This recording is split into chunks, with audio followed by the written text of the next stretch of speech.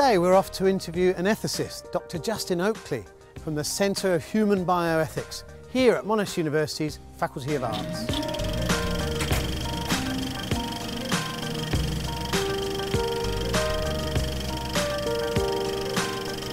Well, the Centre for Human Bioethics at Monash University was really the first established research centre in Australia, and it was established by Peter Singer and Helga Kuza, and of course both of them are really, I think, big names in bioethics. Really, I've always had an interest in the questions that are central to bioethics because they're questions about the meaning of life, questions about what makes a life worth living, and that's a central question for philosophers over the centuries. And really, bioethics is a way of looking at that question in a practical context. The research that we do is very practical, and so it's informed by the philosophy, but it's addressed really to the issues that matter most to health professionals and I think to society at large. So really, an education in bioethics is not only about learning what other people have argued in the field, but also about really developing the confidence to put forward your own arguments on these issues and to be able to defend them coherently and plausibly.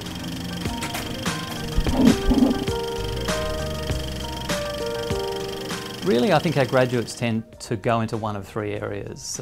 Sometimes they will go, for example, to working in research ethics or clinical ethics as part of a hospital. A second area that we have graduates going into is the law, and in particular working for, say, government bodies like the Guardianship Board.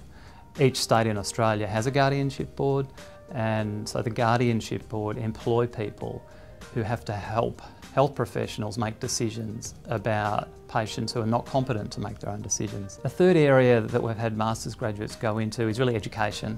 There's a big demand for teaching, for example, medical students about the importance of ethics and what ethics is and what ethical issues are going to arise for them once they graduate.